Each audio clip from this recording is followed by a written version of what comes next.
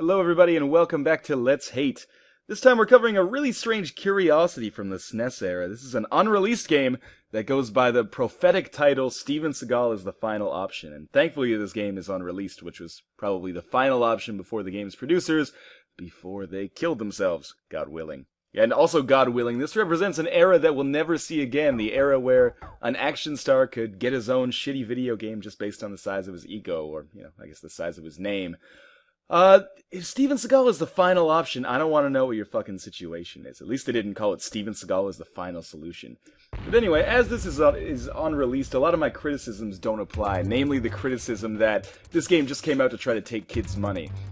I guess if it had come out, I might criticize it for that, but the fact that it hasn't means it's kind of exempt from that. But it's not exempt from criticism based on what actually appears in the game right now. The story, again, largely irrelevant, as in your average Steven Seagal movie. What we have here is just maybe the shittiest beat-em-up that would have ever come out in history, if it would ever load up. The craziest loading times I've ever seen on SNES. So you can see I'm a kind of, how would you even say this? I'm a bitmapped version of Steven Seagal right here, having trouble beating up these just like hopeless henchmen who have done absolutely nothing wrong, walking around this nameless facility. Now, every once in a while you come across these terminals, and obviously they didn't have time to fill this in. Terminal screen gives context-sensitive help. Well, not really.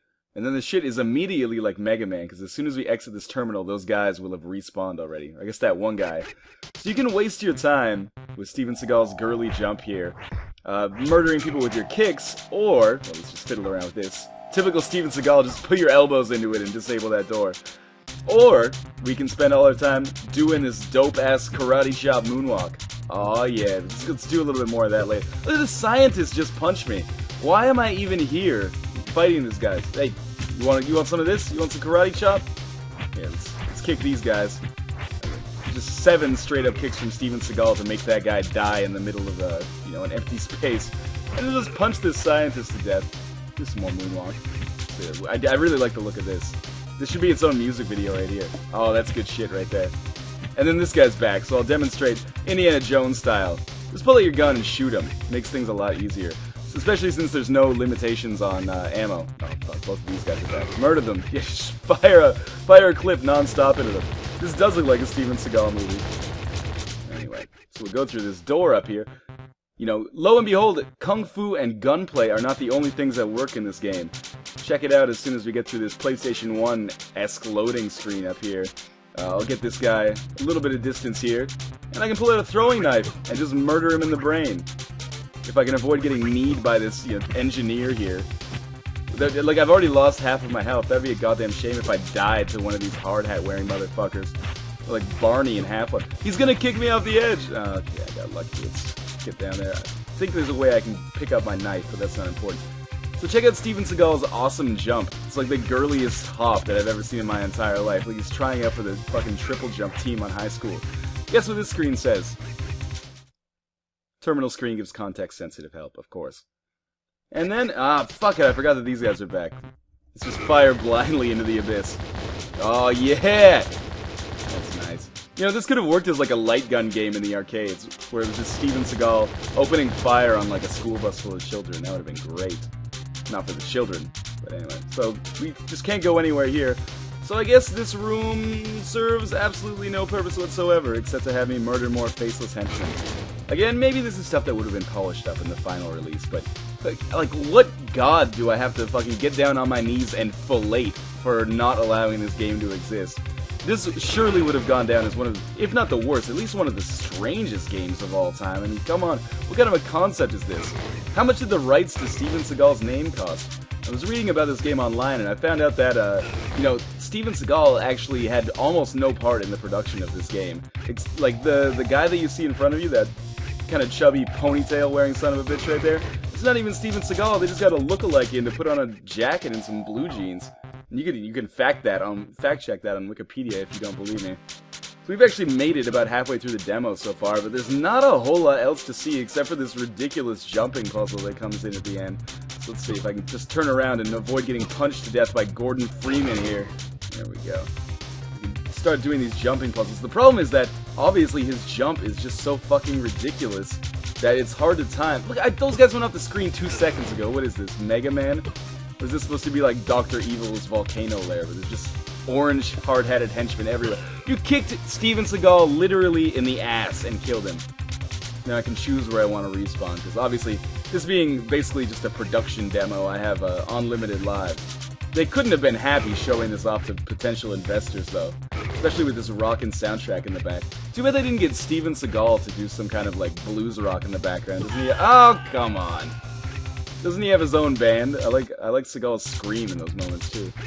Or maybe just have Steven Seagal, let's play Steven Seagal's own game and spout, hippie new age bullshit over it the entire time. So let's make sure we can jump across this elevator here. Probably the worst way you could possibly get on that.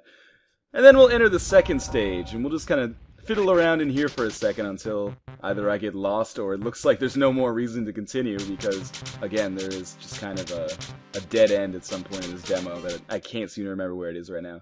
Terminal screen gives context-sensitive help. To be fair, I probably should have known that was coming. Let's wait for the scientist to come in here.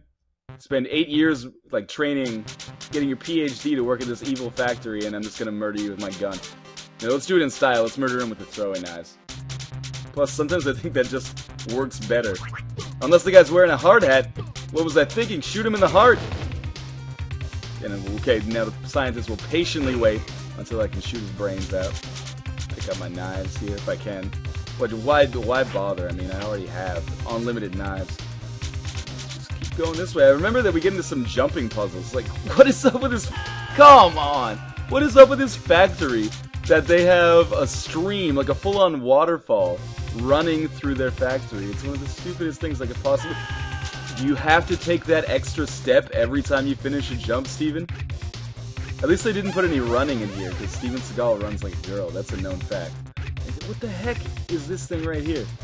I guess it would have helped, if I knew anything about the game's story at all, but it just seems like, Steven, what are you getting yourself into here? You're our final option. Everyone else is dead. Chuck Norris, Jet Li, Bear Grylls, Martin Lawrence, and Big Mama's house too, all gone. This kind of conjures up a scary world. What would happen if Steven Seagal was actually the last man on Earth? Would any women actually sleep with him? Please, ladies, if you're watching this, and that actually happens, don't. His seed cannot afford to propagate. And then look at this, like, what does this factory do? Is this Auschwitz? Look at all those skulls and skeletons that are just hiding down there in that sewer grate. It's crazy. Oh, there's another elevator here. Let's take this. Oh, but it doesn't go anywhere. Oh, but you can actually walk off the edge. Genius. What happens if I just spawn myself down here off the edge? Oh, they won't let you do that. Unfortunate. So this is the dead end that I come to in the game. All those doors lead to dead ends too. I promise you, you're not missing a whole lot. This has been simultaneously a Let's Hate and also a Let's Play of the unreleased kind of rarity oddity known as Steven Seagal is the final option. More strange than awful, but still truly awful. I'm gonna leave you with me moonwalking. As always, this has been Let's Hate. Thank you for watching. If you have any suggestions, please leave them in the comments. I will see you guys next time.